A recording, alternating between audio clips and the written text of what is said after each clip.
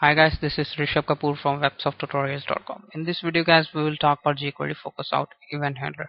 Guys, in the previous tutorial, we were using jQuery focus in event handler. When we were putting focus on any text box, then it was applying some jQuery to it. It was changing its background color.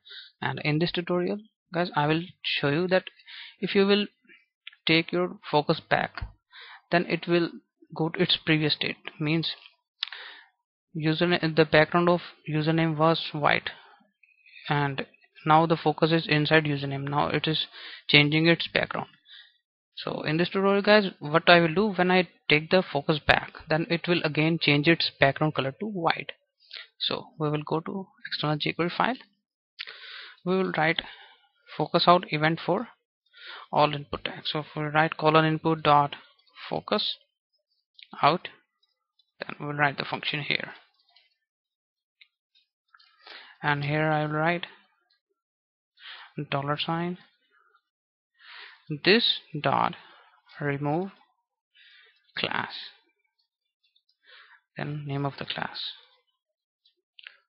Means when we take off the focus, then it will remove the added classes, added class. So refresh, you will see when I take the focus off, now you can see it is removing the applied class.